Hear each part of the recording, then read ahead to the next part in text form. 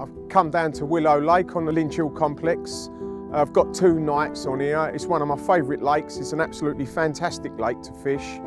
It's got everything you want. I can fish in the margins, I can fish out in the middle, I can fish on the deep water, I can fish on the shallow water. With a bit of luck, over the next 2 days, I'll be able to show you 1 or 2 fish from this lake, which are cracking fish. They're really dark, typical Oxfordshire carp. I'll be showing you the methods that I use down here to fish these type of gravel pits, the baits that I use, and hopefully we see a nice fish on the bank.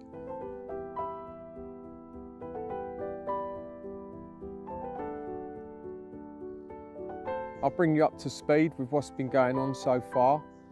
When I got down here early this morning, or earlier today, I did see a couple of fish out in this area. Where it's a zone that I've fished in the past and I've had some good fish out of this swim, I know my spots. I'm fishing at probably 45, 50 yards out, so it's not too far. So what I've done is, straight away, I put a dozen large spombs out there onto the spot. It was only 2 weeks ago that I caught off of this spot, so I know that it's you know, there's been a bit of bait going on this area, so I feel really confident. Within an hour of me putting the bait in, I was sitting here and I started seeing a little bit of fizz coming up right over the baited area, which gave me a bit of confidence. And then I see a head come out, like it's a decent sized fish. I reckon you know, it's a big 20. It come out, it stuck his head out and went down. Bit more fizz coming up over me. I've had a few liners on the left-hand rod, so it's looking really good. Also as well, every now and then I kept seeing like the odd fish just come up out of the deep water, put his back out and just sort of cruise off. And about 10 or 15 minutes ago, I walked up a little bit further up the bank to see if there's anything in the trees there, in the margins, and there's a willow hanging off the island in front of me, and there's a real shallow ledge on the edge of the island. And the sun was beaming on it, and you could really see the water visibility in here is really good at the moment. And you could see the bottom out there, and I could see sort of 4 or 5 decent sized carp milling around on that shallow water, which isn't too far from where I'm fishing. It's probably only sort of 20 yards away from where I'm fishing, where my spot is. So with a bit of luck, them fish have been coming on and off of my spot. And last time I was here, I had 3 takes in a night out of this swim, and they all come sort of during the darkness hours. So hopefully tonight we'll get some action. But otherwise, I've got 48 hours, so there's plenty of time to get a fish.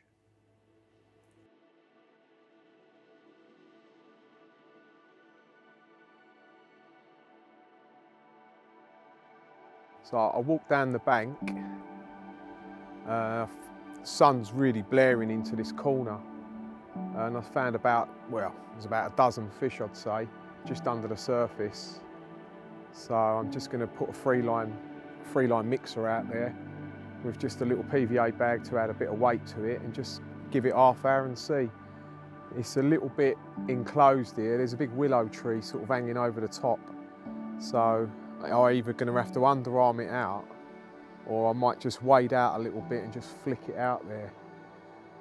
Just now I just see one come up and sort of take a feather off the surface, so they're definitely keen. So we'll see how we go.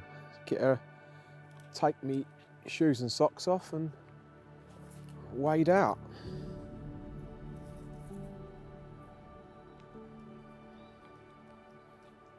I always end up in the lake. Wherever I do and wherever I go, I always end up in the water somehow or other.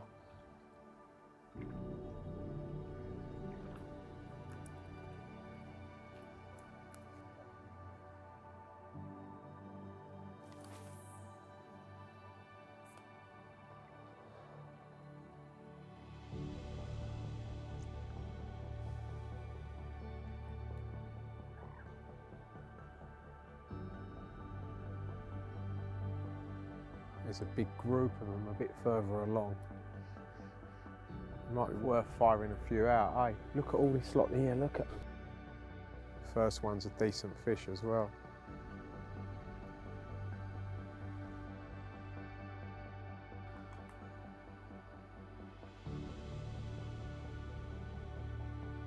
See the one with a white towel? I ain't caught him yet.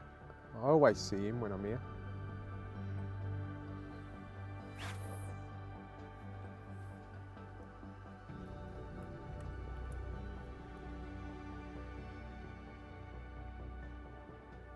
steaming around, aren't they? I reckon just the pouchful will probably do it. Just that sound they like, don't they? We've had a little go just putting out a free line, just a single, and they're just swimming straight under it. So I'm going to head back to my tackle, get a couple of patchfuls and mixers and just fire them in really close. And then I can just keep an eye on them, and if they do start taking them, then I can just flick this free line right in amongst them. A good thing about free line is it doesn't spook them as much because they just feel as if it's a free bait coming into them, you know. So like when you use a controller, they hear the controller, they see the controller, but a free line you can just literally sometimes flick it right next to them and they come straight up and take it. So it's one of my favourite methods of catching carp off the surface. And these dog biscuits I'm using, I've meshed so they stay on. I've glued them as well, and I put a little bit of cork on the back of them just to make sure they stay up, and I can pretty much flick this sort of 20 odd yards, which is enough to get in amongst the fish. A lot of these fish are coming in a lot shorter than that, so I can definitely reach a range. I'm just going to need to put a few baits out just to see if I can get them taking and have a little go.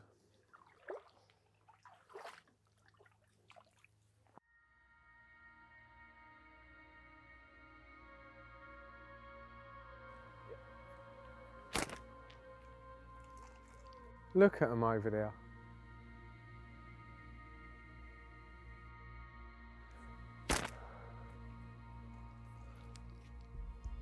Unbelievable. Normally they're not scared of the ducks, it's the gulls they don't like in here. Yeah.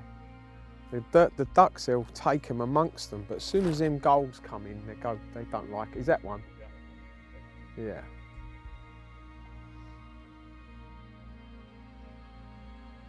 There's a couple of fish taking now. We've put a few mixers out and a couple are taking.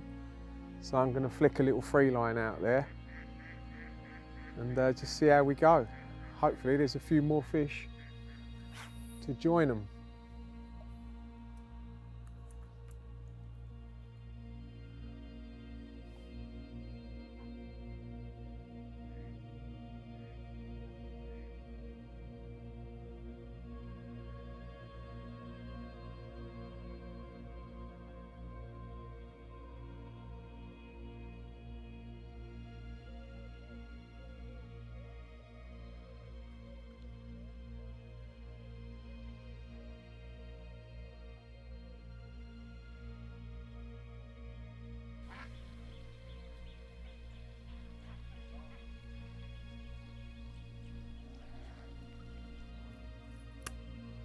I've got bird's nest now. That's about typical, isn't it? Fish come along and I'm a bit busy.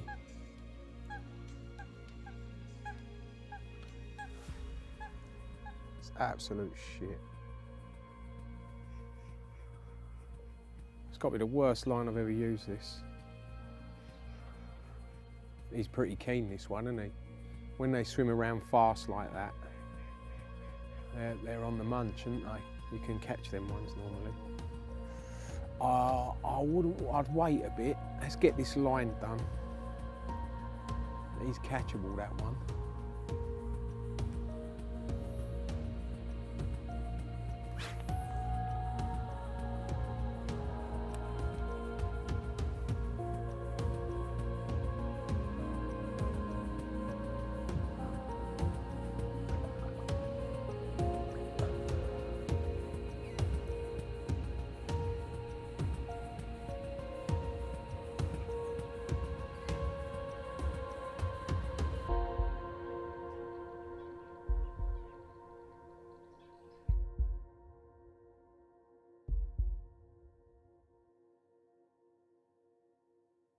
It's getting a bit late in the day now. I had a little go on the top earlier with just a little free line. I had one fish taking the odd floater.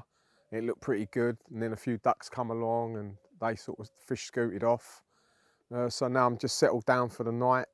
Hopefully in the middle of the night the fish get out here, which I expect them to. At the moment they all seem to be up the other end, but I'm expecting as it gets dark they start drifting back up here, which they generally do. and with a bit of luck we'll get a few fish. It is busy on here tonight. There's quite a few anglers on, so which is what I'm not used to on here. The other times that I've fished on this lake, it's been fairly quiet. So whether the pressure slows them down or not, we'll soon find out. But I still feel confident tonight one of these rods are going to go. They're baited nicely. You know, there was fish on it earlier. There's obviously still bait out there. They wouldn't have got through it because they all did come on the top at about 1 o'clock, 2 o'clock to fish. So we just see how tonight goes, and hopefully in the morning we'll have a nice fish ready for the cameras.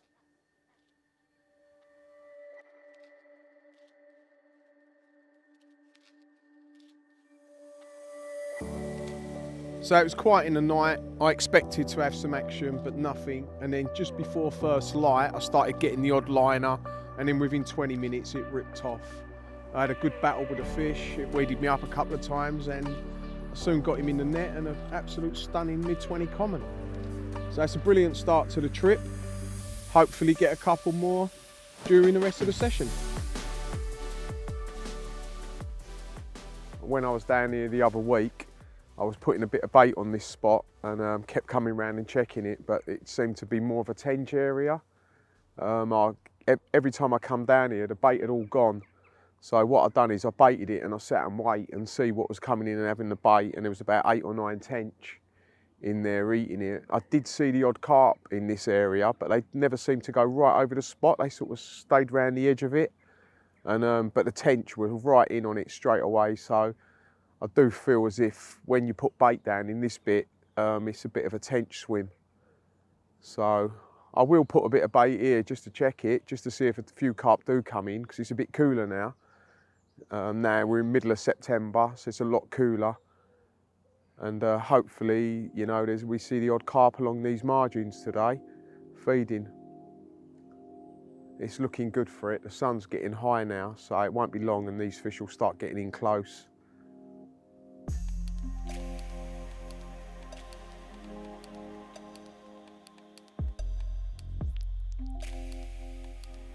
I walked around the lake this morning, baiting up several spots in close. See a nice common in the corner over there. It's literally feeding in about a foot of water. I sort of hung about for a little bit. Was just about to go and get a rod, and it just sort of moved off into the snags.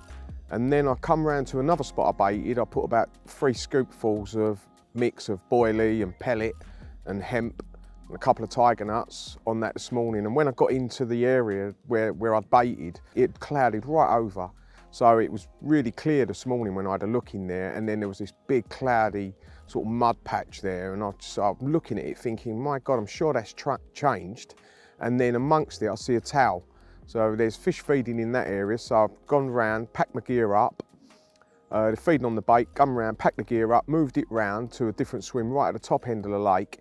And what my plan to do is I'm gonna go round with a pole, use a pole, a baiting pole, and I'm gonna take it out into the lake, so put a few sections on it, and then I'm going to cast over it, and then I'll drag it back through. I'll put some bait in it, I'll put my rig in it, and then I'm just going to lower it down on the end of the bush, because I don't really want to let it right in amongst them. Put a few more baits in there, hopefully I'll get a take. I've caught fish off this spot before doing the same method. I had a cracking 37 mirror last year doing this from this area, from the same spot, doing this, using the pole, casting across it. So hopefully we'll be able to get some fish. So it's looking really good in there.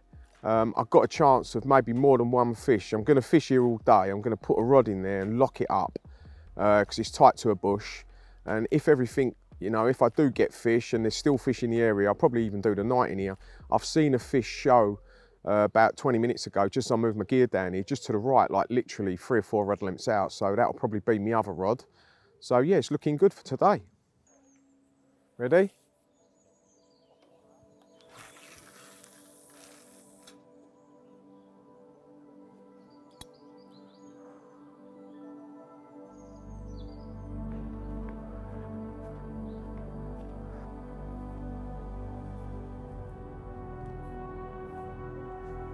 You might have to feed that through. You can take a couple of sections off if you want.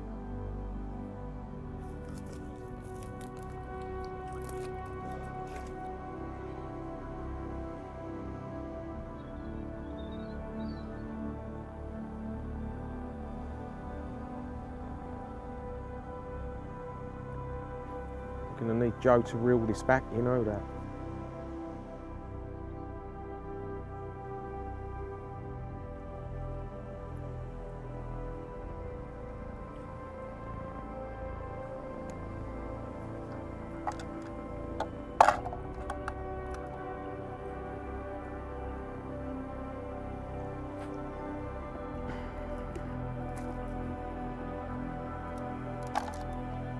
Just reels very slowly, please. Yeah. Keep going. Keep reeling. Yeah, no, that's fine. Just keep going. Keep going. Keep reeling. Keep reeling. Right, get ready now. What I want you to do now is open the bow arm. Yeah, so you get so it don't drop, yeah? Yeah? Okay, now I'm gonna tip it. That's it, she's in. Hopefully, you know, it'll just get it absolutely perfect in position where they were feeding earlier, and it should bring on a quick bite if they come back in. It's a lot of messing around, and there's a lot of work involved doing this, but if you know you're getting it absolutely accurate, and you're not going to be chucking like big leads right over here into the zone where they're feeding. Just going to throw a little bit more bait around it. It's got a little scoop in there. Just give it another little half a scoop. As I was putting the pole out, there's about 3 carps, 1 past. So yeah, it's looking good. Got a good chance, I reckon.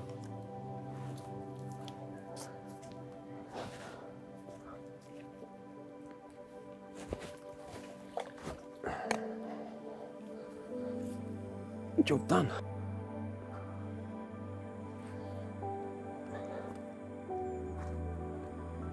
That's it. That's it.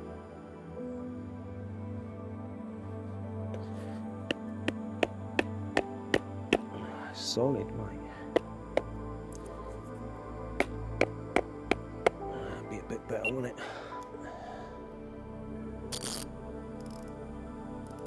That's it.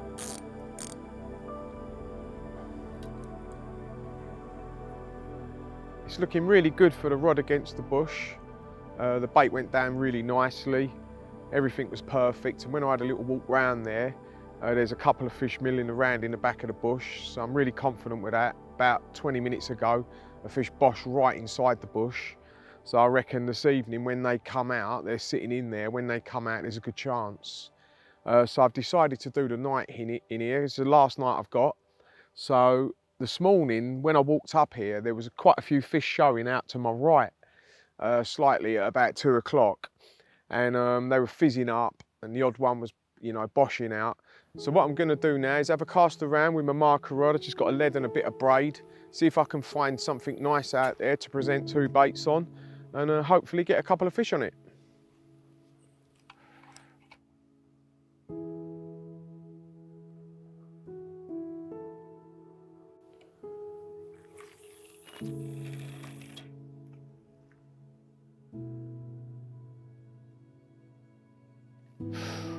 That's gone down absolutely beautiful there. Got that, just what I was looking for. It's a nice knock on the rod tip, perfect.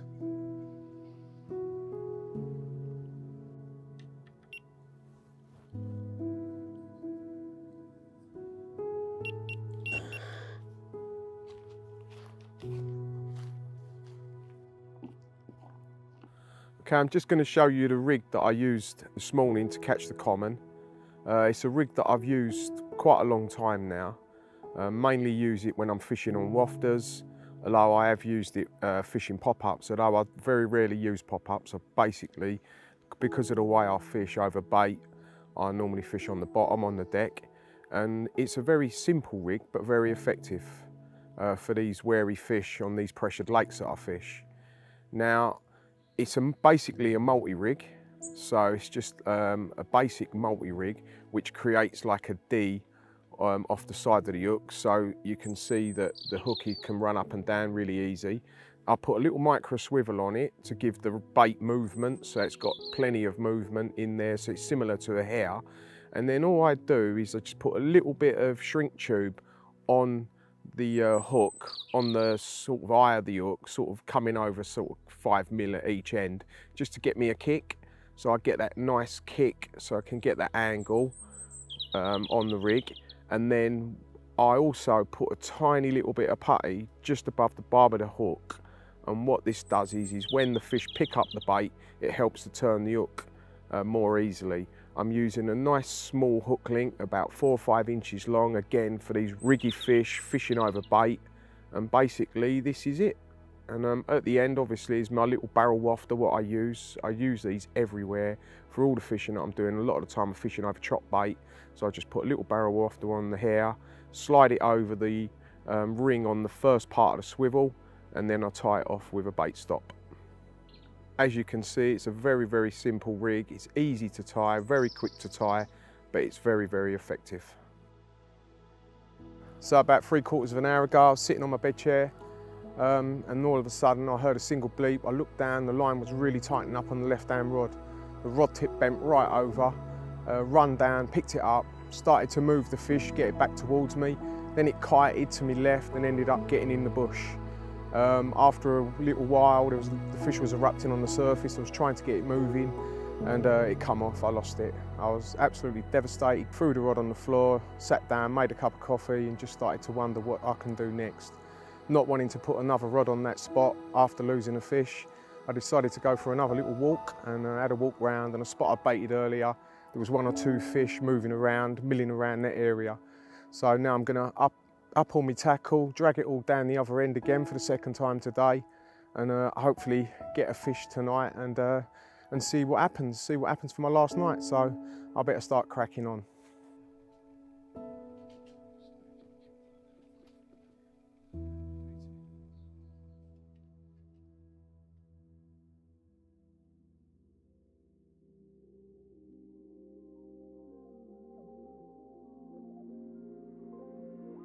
So I'm glad I made the move in the end. So it looks like the fish are stacked up here. There's a load of fish feeding, which looks like on someone else's bait a bit further along the lake. But sadly, they've still left their bivvy there, so I couldn't move down to that area. But I've also seen a few fish milling around the areas where I've been baiting up right in close. So it's looking like both rods are going right in the edge.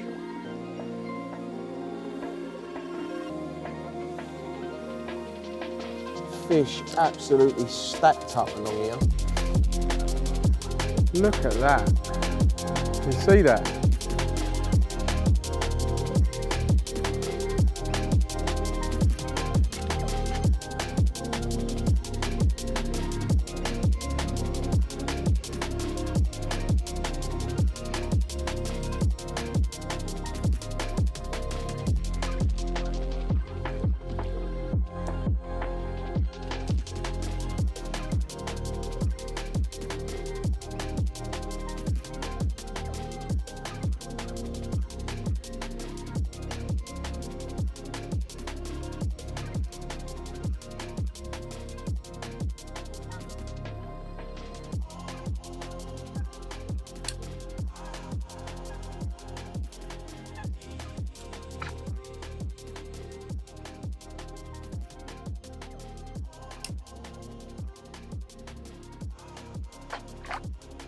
That's the spot. Seen some fish just down here, right in the edge, literally like 10 foot from the bank. We've had them feeding, keep coming back, putting bait in, they're coming in feeding. There's some big fish here, so I'm just going to use the pole, take it over the spot and just drop it in using the pole.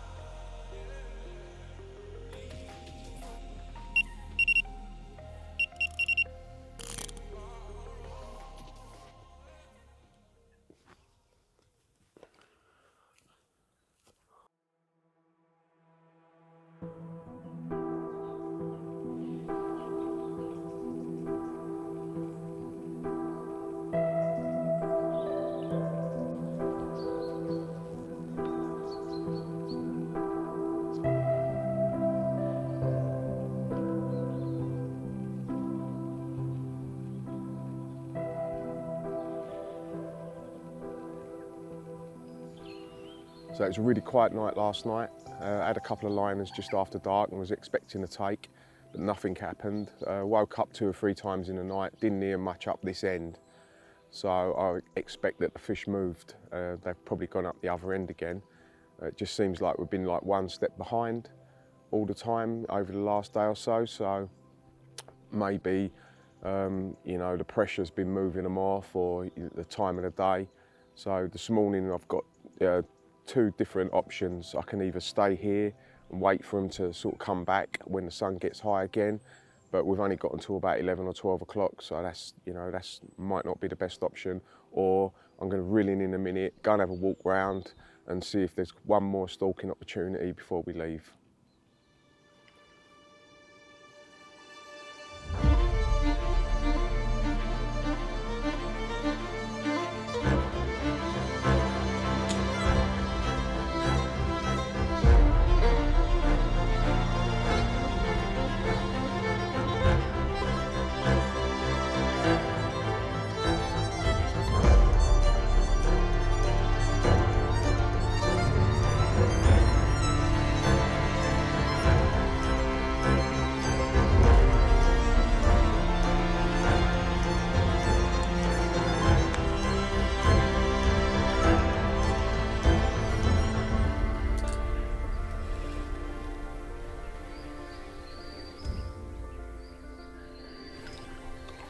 Sitting here getting liners on this left-hand rod, right-hand rod, and then bang, just absolutely ripped.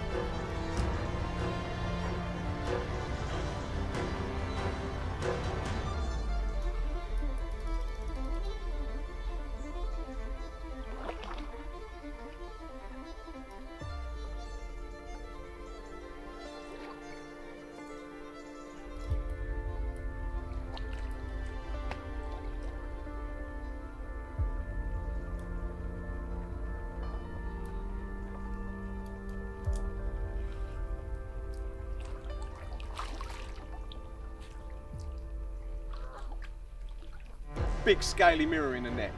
Just loving this one. It's an absolute banger of a fish. That is such a nice fish. I reckon that's got to be one of the best ones in here. That's easy upper 30, 38 plus, I reckon. So we've got the fish in the net. I had a good scrap. It was trying to take me into all the snags either side of me. It was a real powerful fish. And when I see it in the water, I knew it was a good one. It looks about 38 pound. It's got scales all over it, so we couldn't have caught a nicer fish really for the film. At the same time, we was getting quite a few liners just before it happened.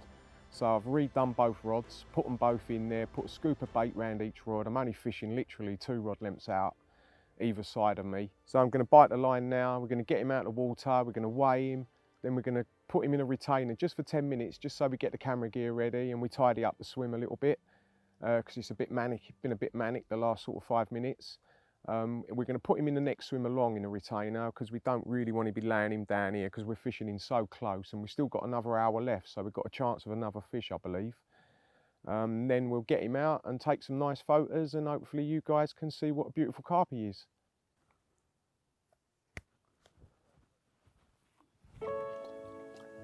Oh my God, he's big. He's well big, mate. I've walked down to the next swim to keep the fish out of my margins, because I'm fishing the margins, and I've made sure that I've retained him in a really shaded area with some nice deep water there, which is really cool. Since I started carp fishing, I've always known, you know, you never ever put a sack fish or a retained fish in a sunny area, so I always keep them in a really nice shaded area out of the sun, so they don't get stressed out.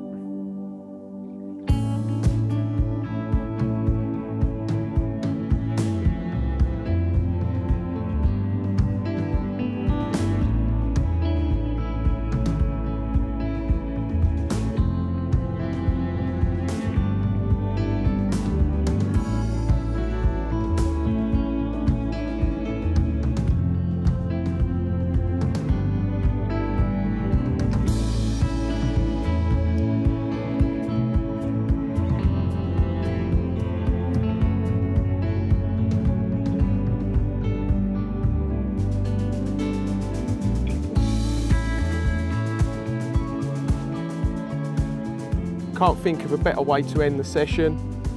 One of the best carp in the lake in my opinion. It's an absolute stunner. Really beautiful carp. Caught him on the rig that I showed you guys earlier on a little barrel wafter, literally a rod length from the bank down to the right under a little willow tree. A brilliant way of catching them. It's quite a hot morning, so I'm going to get him back in the water now, and I'm absolutely buzzing.